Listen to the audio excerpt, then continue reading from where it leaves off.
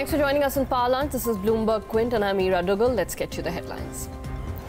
Indian markets look set to close the week on a negative note. The Nifty falls 50 points as pharma and auto stocks struggle. Zee Entertainment slumps more than 5%. Hexaware Technologies buys US-based Mobiquity for $182 million. CEO tells us that the deal will boost Hexaware's banking and pharmaceutical verticals. Credit rating agencies will now have to make more disclosures about the quality of debt instruments they rate. This as SEBI looks to streamline processes in the wake of a series of defaults. And WeWork is considering a $1.9 billion deal to take majority control of its Indian affiliate. That's a Bloomberg News exclusive. All right, markets first. Yatin is here with us as always. Afternoon, Yatin. Good afternoon, Ira. And persistently for the last few trading sessions, the markets are under pressure. In fact, today also we are seeing a 50-point cut coming in on the Nifty 50. In general, we have seen the Sensex and the Nifty Bank also remain under pressure. As far as top gainers are concerned, we have seen a sharp intraday recovery. As far as Yes Bank is concerned, that stock from the red has moved into the green, 3% up for that one. And if you look at the intraday chart also for Yes Bank, that stock has been showing some strength on an intraday basis. Infratel, ONGC, Tata Steel being the other gainers in trade. So metal pack has been doing well in the marketplace today. On the flip side, we have IndusInd Bank, which continues to slide. That stock is down 4%. Zee also was down as much as 7%, has seen some recovery from the day's low, but that stock is still down 5% under pressure. 335 is where the stock is trading at.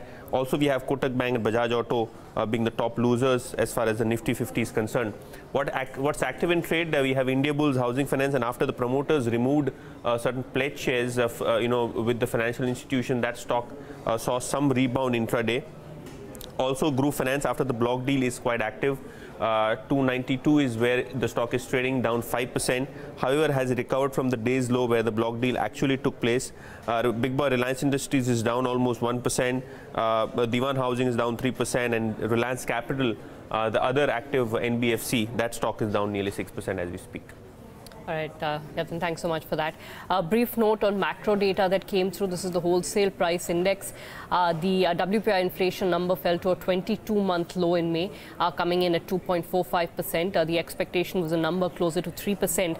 And even on a comparative basis, 2.45 compared to last month's 3.07% is certainly lower. Just briefly glancing at what has helped bring this index down.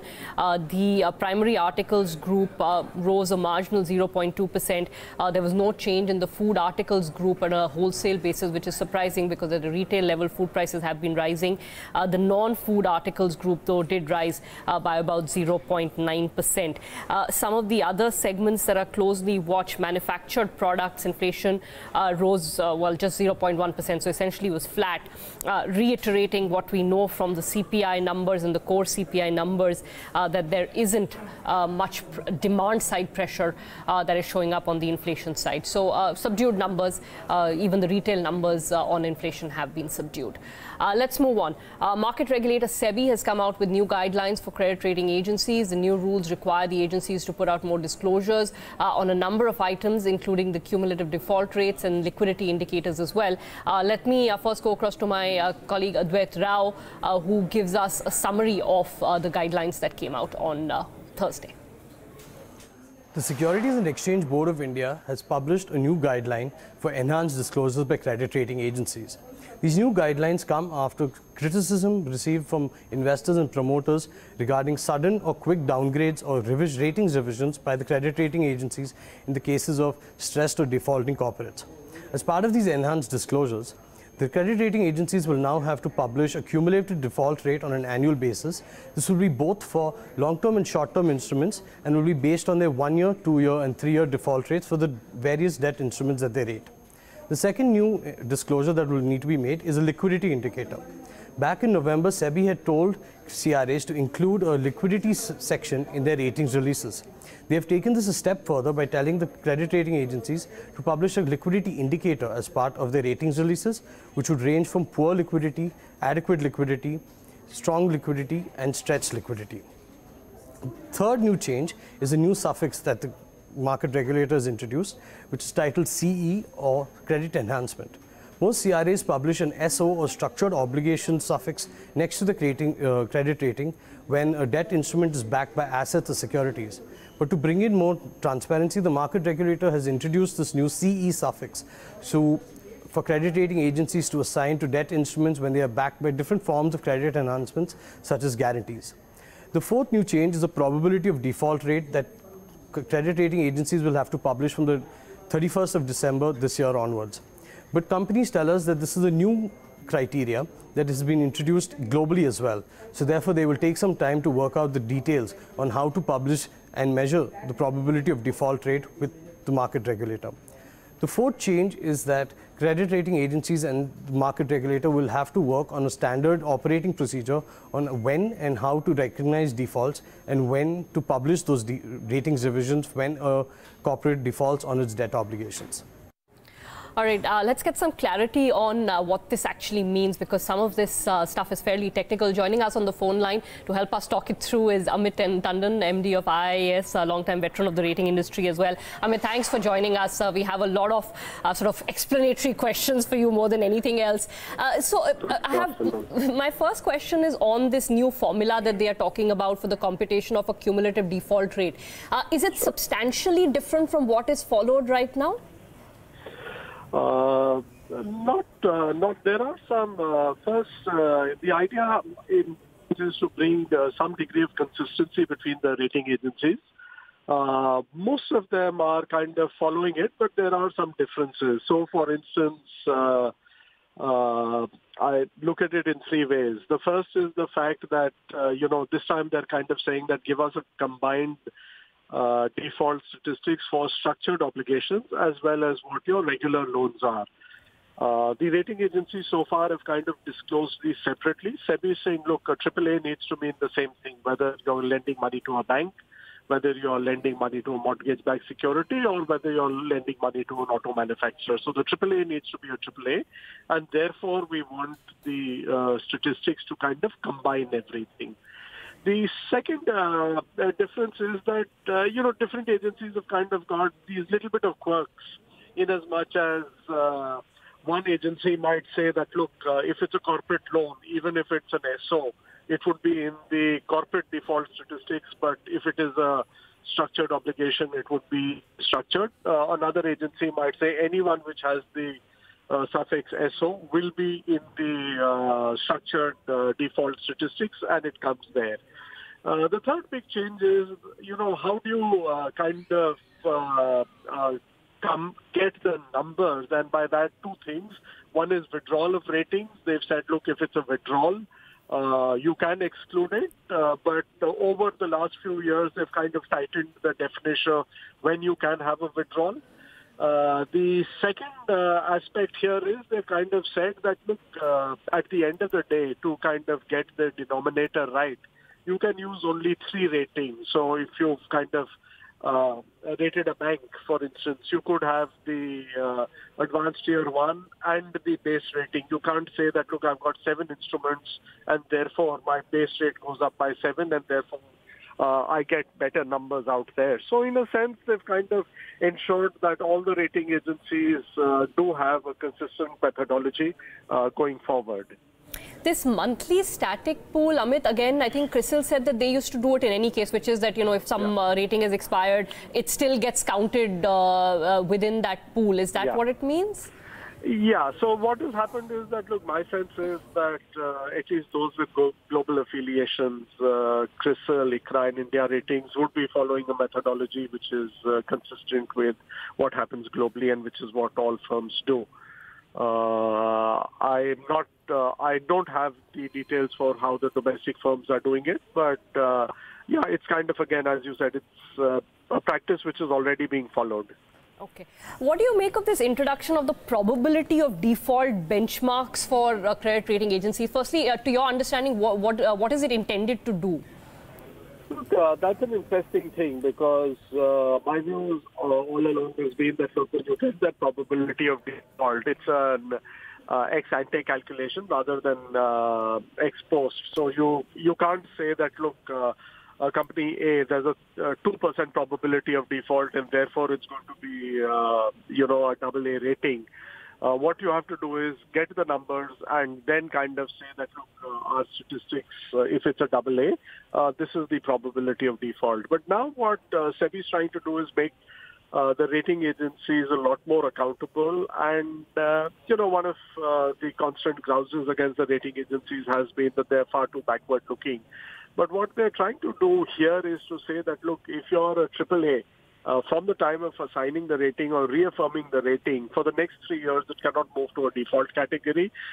If it's a AA, I think they've got a timeline of 1 to 2 years. I need to go back on that. And if it's a single A rating, it cannot default in the next 6 months. 1 year, 1 year. Okay, 1 year. So it's a kind of attempting to put greater accountability on the rating agencies, put greater pressure on them, because they will realize that, if they've kind of just done something gone along with management, taken an aggressive call on a particular rating, then there are consequences if the rating does not kind of behave the way it's expected to. Okay, so just to understand that right, so they would calculate a probability of default based on, I assume, some formulas that would exist or SEBI may prescribe, and they could only rate a security AAA if there is a zero sort of default rate for 1 and 2 years, or probability of default rate for 1 and 2 years. For 3 years, again, zero with a tolerance level of 1%. So that means, sure. That benchmark becomes inherent in rating somebody AAA is, I'm sorry, I'm a little confused about what that means. Sure. Look, the way it means is that, let's say everyone assumes that, look, there's a 2% default, that 2% probability that a AA is going to default. But what happens is that, typically you don't expect a AA to default in 1 year. You might expect it to happen over 2 to 3 years as it moves down. So if there's a AA rating, it kind of, over 1 year, it kind of stays AA, then it kind of moves to, for the sake of the discussion, BBB. And then it kind of moves to default, or the changes over 3 years. So that AA kind of moves to a default, and it's kind of captured in your 3-year default statistics. It's not likely to happen in that 1 year period.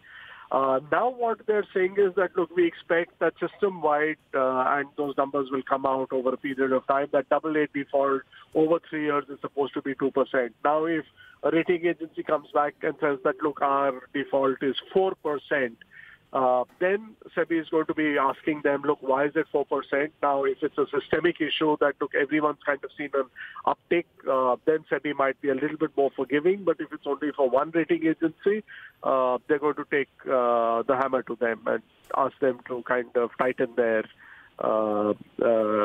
evaluation and their credit matrices. Okay. Would it also mean that a smaller subset of companies would qualify for a AAA or AA once these, probability of default ratings are calculated or metrics are calculated? I would expect that, look, so far the rating agencies have been able to get away by saying that, look, 90% of it is the past, 10% is in the future. What this is doing is it's kind of pushing them to take a hard look. There are certain assumptions you make that, look, some business will be sold and therefore I will get money. And therefore, I'm kind of hinging my rating on that. They'll have to kind of take a very hard call on something like that and say that, look, we are not going to give you the benefit of doubt in this instance, and therefore the rating might move down. Okay. Or should move down. So, yes, you're right. There will be a tighter, the universe of AAA and AA companies will tighten. Okay. The other things that have been announced, Amit, so one is that, sort of credit enhancement suffix, that sounds, cosmetic to some extent. Disclosure. It has implications, Ira. It is, for a long time, the ratings are based on some degree of support. So let's look at Air India. Because of the guarantee, it may be AAA SO, but what you to do is give a standalone rating, which could be a single B, meaning, or even a lower category C, that it's likely to default, and some of the instruments are defaulting.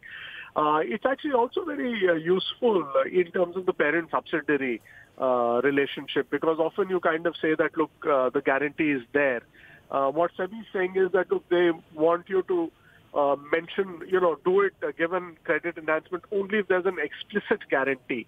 And if there is an explicit guarantee, then you kind of give the guarantee, the rating of the parent plus the standalone rating of this entity. So I think there's going to be far more granular information about the various credits. So while I don't treat that as a cosmetic change at this moment, I think it's significant. And my sense, again, what I understand since these conversations have been going on for a while, is that, while they've they're going to broaden what all comes under credit enhancement over a period of time. They're kind of testing the waters with this change. So hypothetically, this parental support, which is built into pretty much every, company, Sure. That gets covered? Not yet.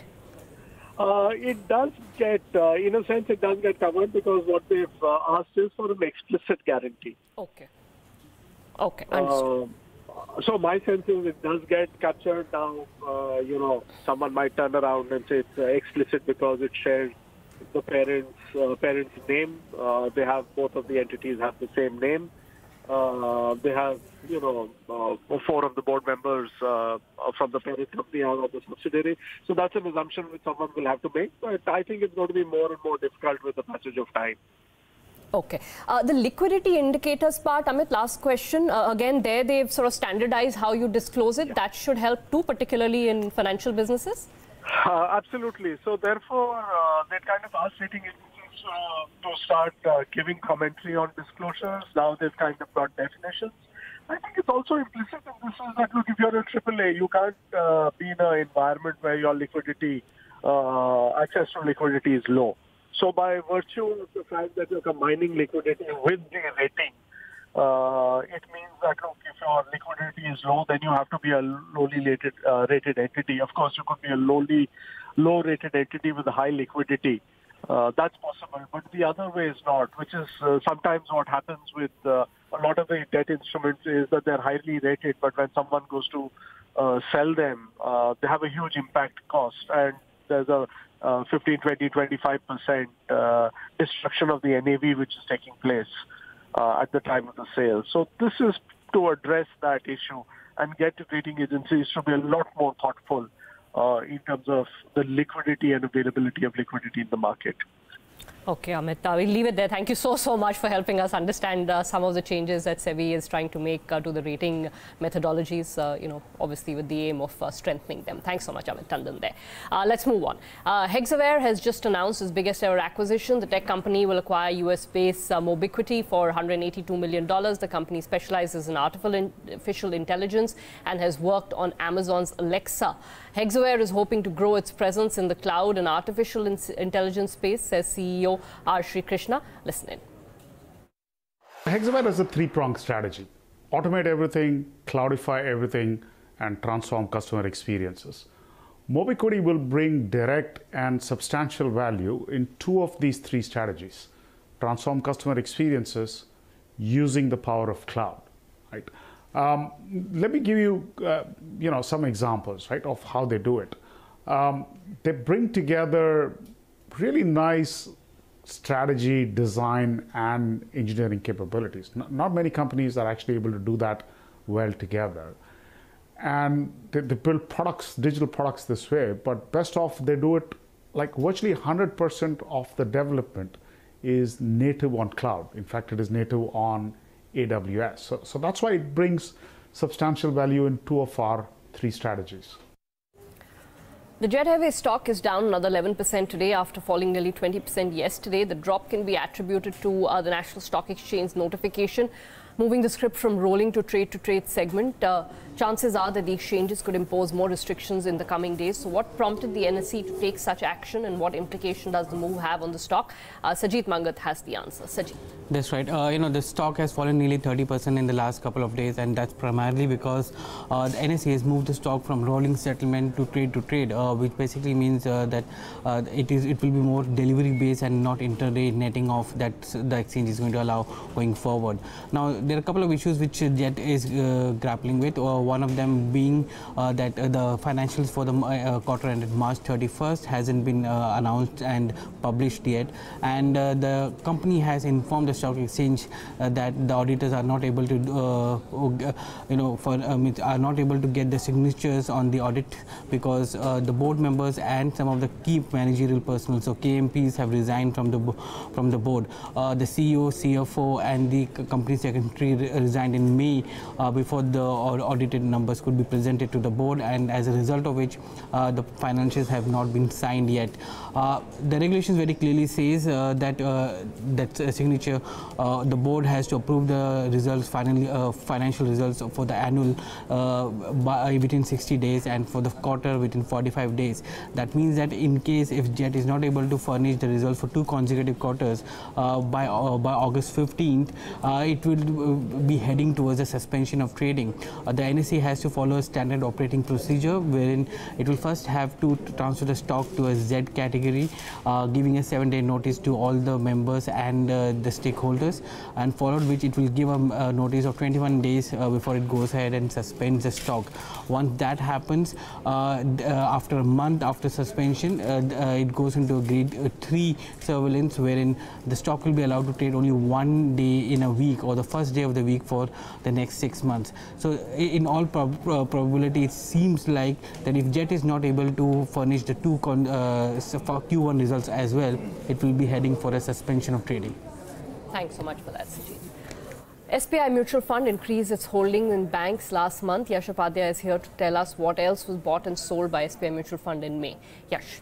Good afternoon, Neera. So clearly the trend as far as the companies when they have increased their stake goes, they have increased their exposure to the communication and financial names. I'll start first with the stocks when they have increased their holding, and clearly Vodafone Idea and Bharti Airtel, they are right at the top. About 1.5 crore shares added in Vodafone Idea and about 82 lakh shares added in Bharti Airtel. The other 3 names from the financial pack, SBI, Bank of Baroda and ICICI Bank, all of whom have seen buying anywhere between 36 lakhs to 66 lakh shares in the month gone by. But on the other hand, they have significantly reduced their exposure in the likes of pharma and most importantly the IT names. So Cipla is where they have sold about close to 10 lakh shares. TCS, Infosys are the other 2 names from the IT pack wherein they have sold roughly around 7 to 8 lakh shares in the month of May, and Aurobindo Pharma from the pharma pack again close to 7 lakh shares sold there, and right in between of them a consumer staple name Titan, they have sold close to 8 lakh shares there.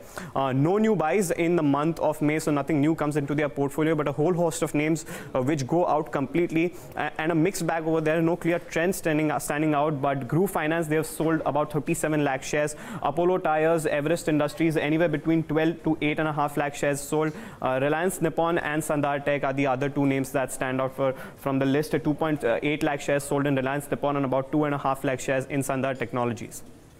Thanks so much for that. The Niti Aayog has drawn up an ambitious plan to make it mandatory for all 2-wheelers and 3-wheelers to turn electric by 2026. But Atul Auto, one of the few companies that are already selling electric 3-wheelers, says that financiers are not ready to finalize a proper scheme for electric vehicles. The company's president, Jitendra Adya, says that this in turn impacts sales, as majority of 3-wheelers are bought on finance and is used for commercial purposes. Listen in. 3-wheeler entire market characteristic is such that close to 70-75% buyers are free-load operators. They buy it for their self-employment, and they are largely depend upon the retail finance availability.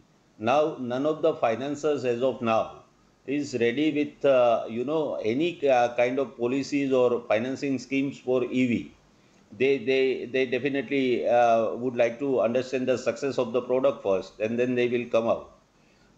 And again, this 70% of the end users, since they are dependent on, for their bread and butter on this particular asset, here the economy of the vehicle plays a very important role.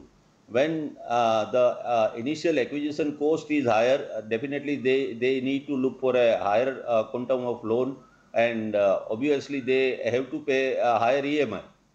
And at the same time, unless there is, the price benefit and the comparability with the conventional vehicle is not at par. I have my own apprehensions that in three-wheeler segment, people would come forward for this particular product. Co-working space startup WeWork is looking to increase its holding in the Indian arm. The shared office startup currently operates a franchisee model with Buildcon LLP, which is owned by Jitu Virmani and his son.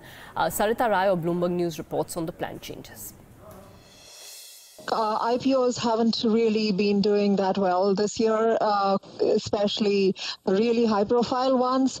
And WeWork is going in for an IPO and is about to file paperwork. So this consolidation is really important for WeWork to show that their financials are really solid and their assets are solid too. So yes, it's a critical deal for them.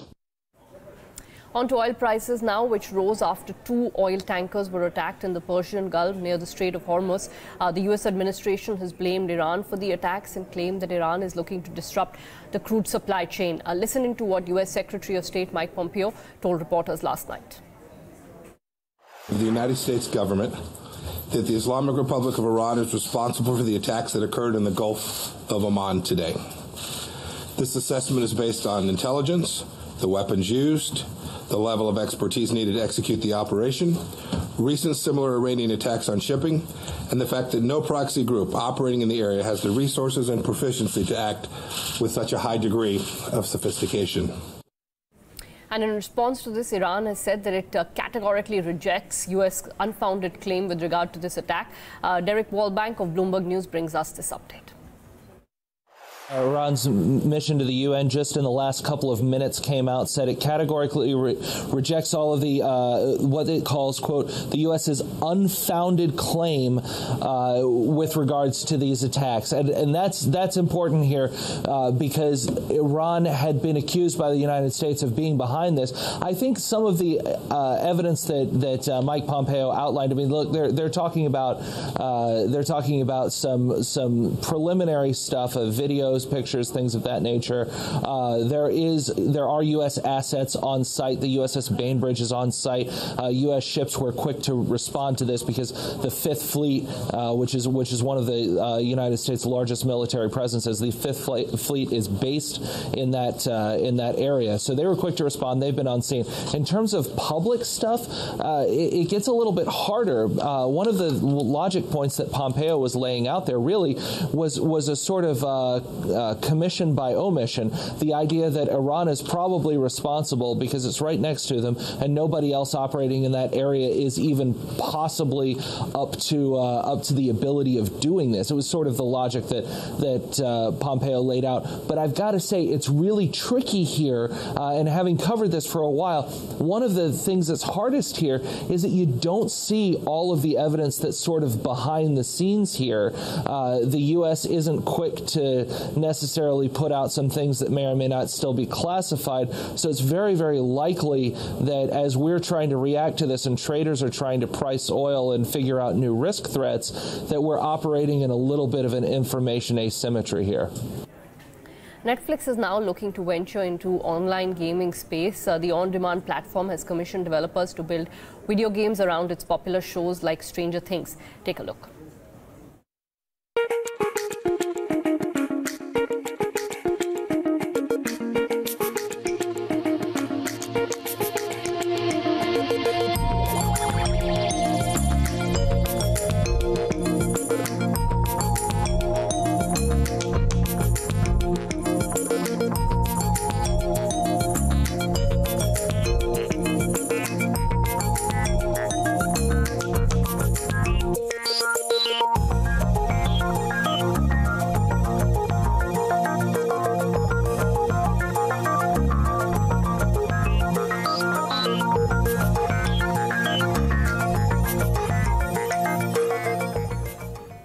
That's a wrap on this edition of Power Lunch. Thanks for watching.